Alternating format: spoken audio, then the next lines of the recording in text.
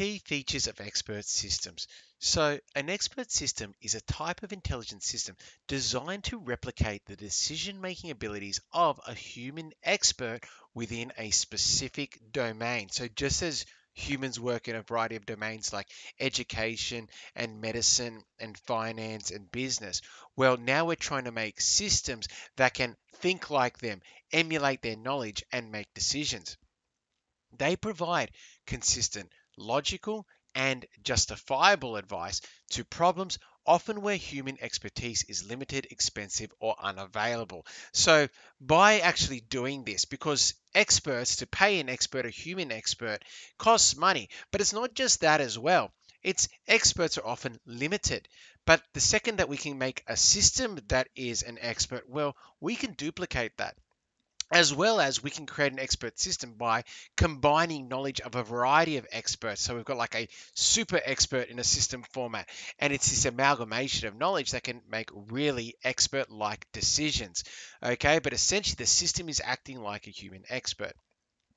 They are widely used in fields such as medicine, engineering, finance, and customer support, and they improve efficiency by offering reliable recommendations, even in complex or uncertain scenarios. And that almost jumps back to when we talked about our structures of decision making with decision support system, our unstructured decisions, our semi-structured decisions, and our structured decisions. Except here now it's almost like this is a person we're talking to and they're guiding us through it with their specific features. And that's what we're going to be talking about now in our next slide. The key features of expert systems, kind of what are the foundations that make up these systems so they can not only act as an expert, but support us as human beings with our tasks. And the first category is out of a knowledge base, which I already alluded to before, that we can have this amalgamation of knowledge as our source for our expert system.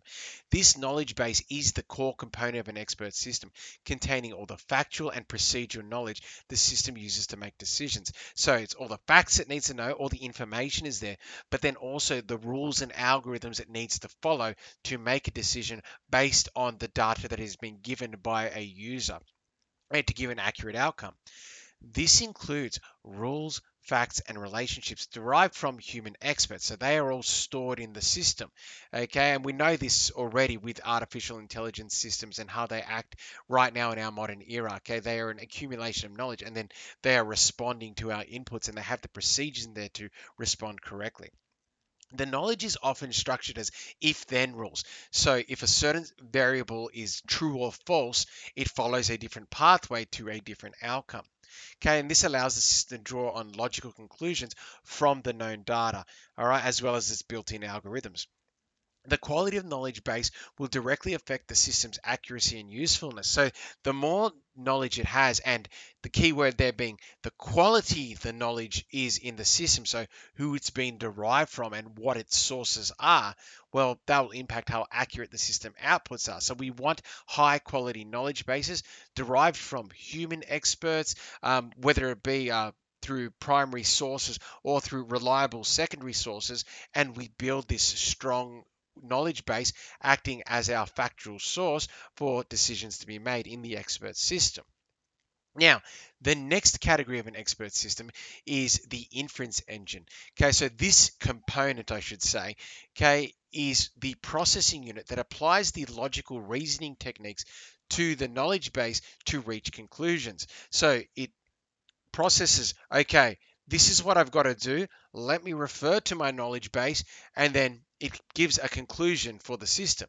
So it evaluates the input and determines which rules apply from the knowledge base, guiding the system toward an appropriate solution. So it's got to refer to the knowledge base, make some decisions, and then give an output.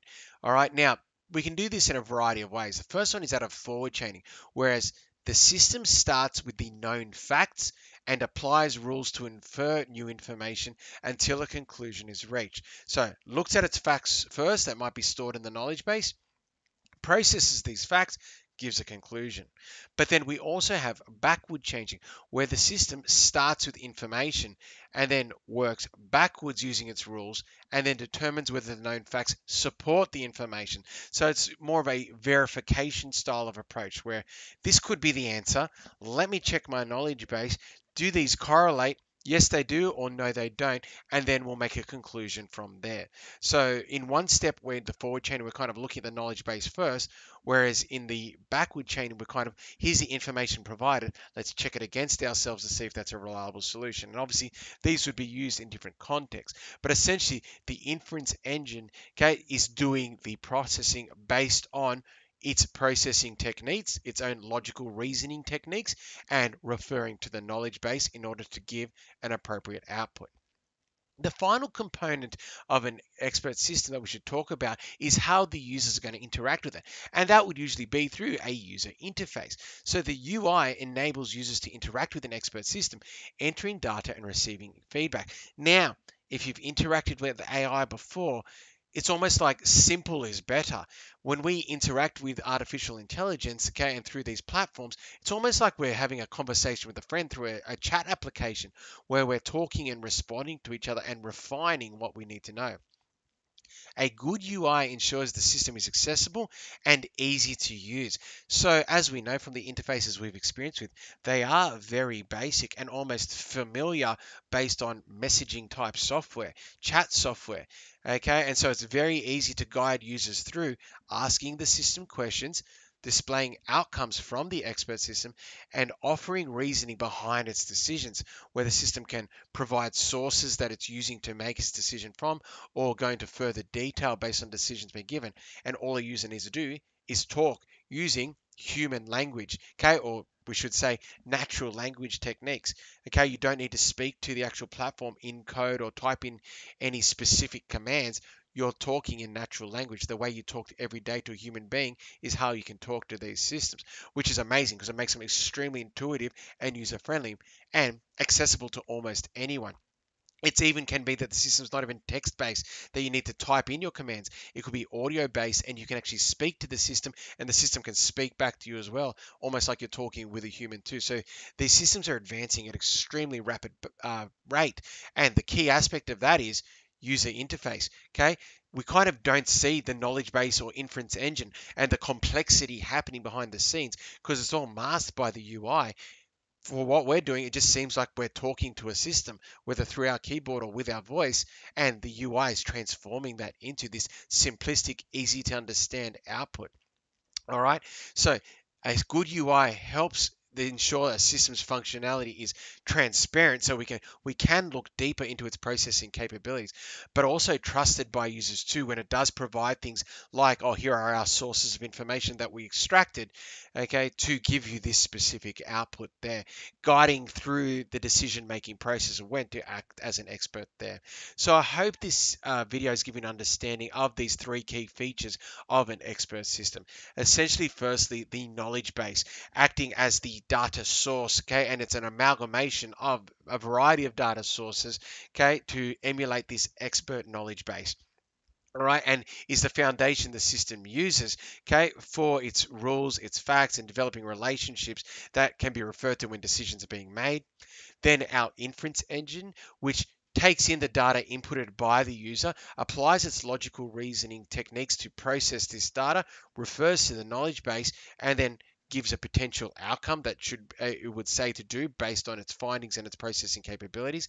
And then finally the UI, okay, allowing the users to interact with the system in a simplistic way, making the system accessible to many people and providing ways for users to interact in a variety of ways, through text, through audio, through whatever best suits their scenario. UI is the front end that should be as simple as possible to maximize user engagement. So I hope you understand these features of expert systems and essentially what expert systems do. They emulate experts, all right, and allow us to do things where getting an expert might be tough, or combine experts together to make these super type of expert systems there, obviously enriching our lives across multiple fields and areas, okay, to best support human beings.